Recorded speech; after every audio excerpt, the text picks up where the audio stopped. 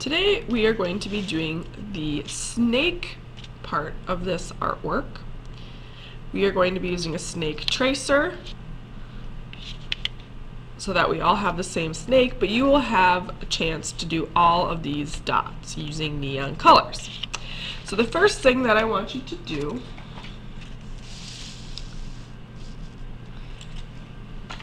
is on your blue paper, on the back with a white color pencil, I want you to write your name. Put it right in the middle so that it's easy to find. Then you can flip it over. We're going to have it the landscape way.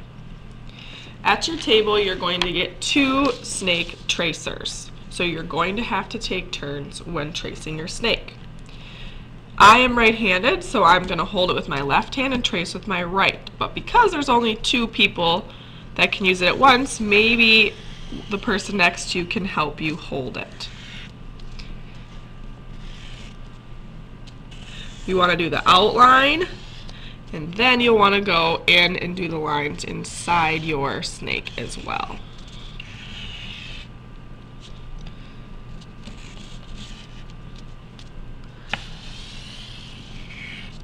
It does tend to move a little bit, so again, maybe having the person next to you help you hold it.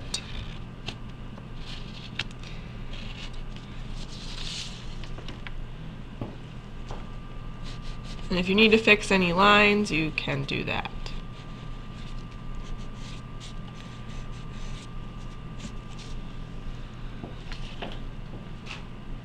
Next, we are going to be doing dots, lots of dots, on our snake. We are going to be using neon colors. You will get a red, or kind of a pink, a blue, a green, a neon orange, and a yellow. For each paint color there's going to be a Q-tip, and that Q-tip is used for only that color. We are not mixing colors. And you can start anywhere. So I think I'm going to start with neon yellow, and I'm going to keep one side of the Q-tip clean always, and the other side, or one side with paint and the other side clean. And I'm just going to start doing dots. Thinking of a pattern, making sure my dots are nice. And you're going to have to share as there's only one Q-tip, and then I think I'll do orange. Gonna do a pattern.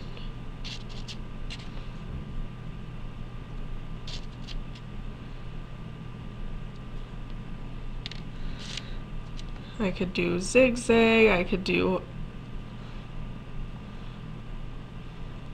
flowers. There's lots and lots of different patterns I can do, but I want you to take your time.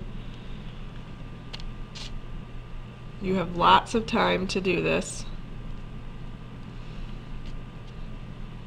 Making nice, bright dots. Again, I could do a flower.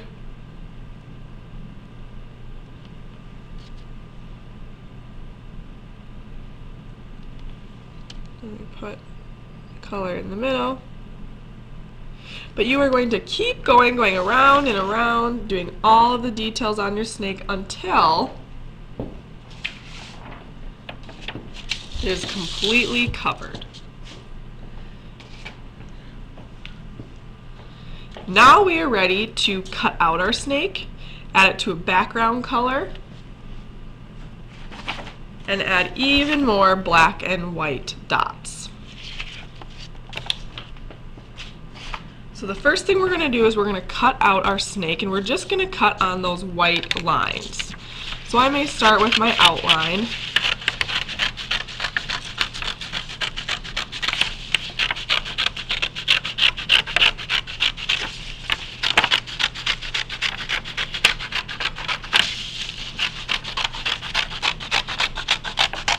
Taking my time, making sure I'm doing a nice job cutting. Recycle my scraps. And now I'm going to cut along the edge there.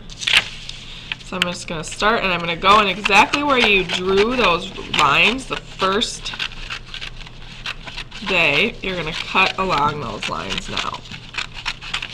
Now we don't want to cut any part of our snake off, so be careful once you get to the head. You can see how I'm kind of just turning my snake, keeping it in the same position, turning it as I go.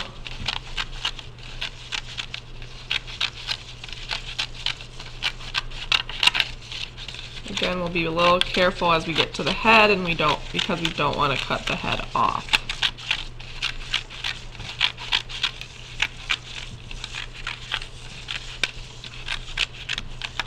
Go ahead and start cutting out your snake.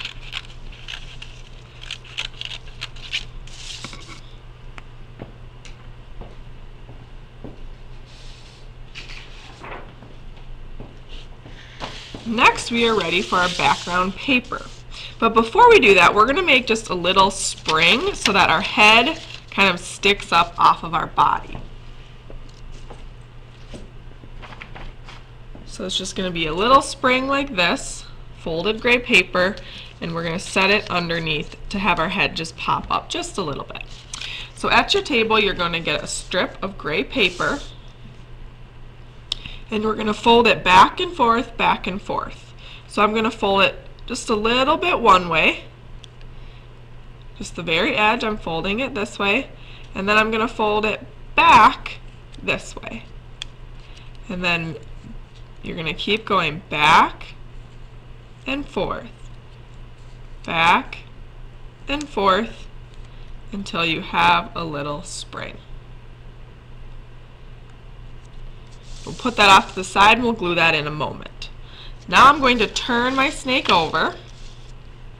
You're going to grab a glue bottle, make sure that it's open, there's no glue on the top.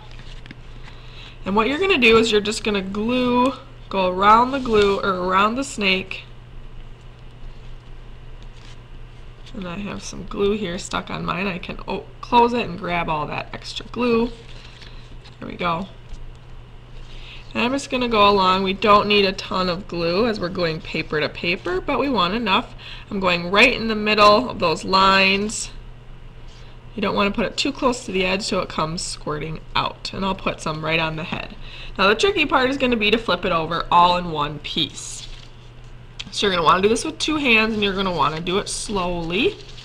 Kind of put your hands underneath it, kind of pick it up almost like this, and then slowly tip it over. And if you kind of gets a little messy, but if you can slowly place it down. And then as I'm gluing it, I'm kind of going to glue it so it doesn't quite match up perfectly. Maybe some of the spots are even tilting up a little bit. See, they're not quite on the page. And then the head. We want to lift the head up. On your spring, you're going to put a piece of glue on both sides, both ends. Just a little dot here and a little dot here. And you're going to put it underneath the head and hold. And you're going to make sure that your snake is nice and glued, and I will walk around and help you with this spring step. And then it should pull it up, and you have a snake. You can see it has a little spring.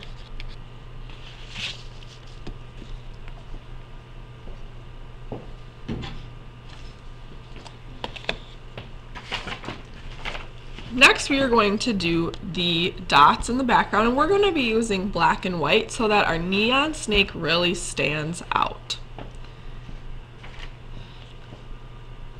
At your table, you're going to get a cup of white, a cup of black, and some more Q-tips. But before we do that, we want to divide our background up in colors, or in shapes.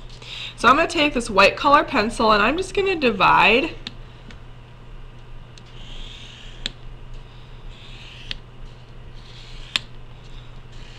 it up in sections, going up to the snake, and then notice I'm going off the page. They can be straight lines, they can be curvy lines, and we're going to put dots, different dots in each of them.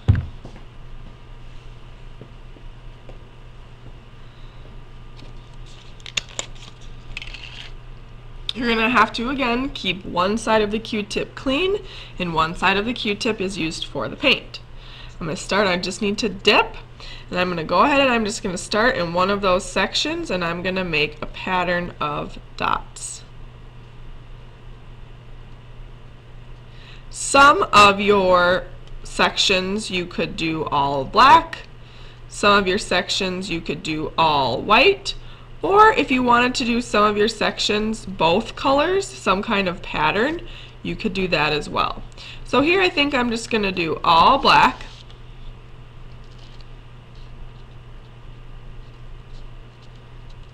Taking my time, sharing the black cup at your table.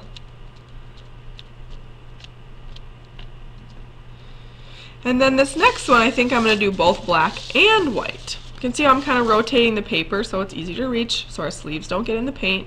And I think I'm going to do maybe even a zigzag line of black, and then I'll get my white.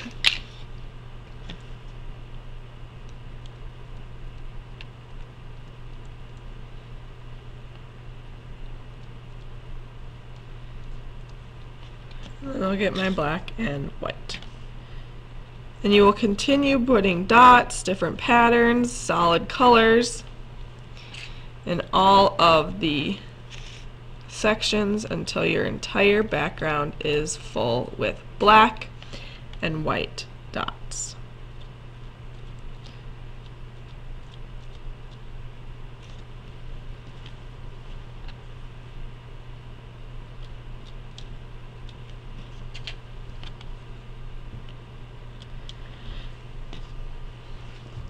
I'm going to keep going. I think this one I'm going to do all white.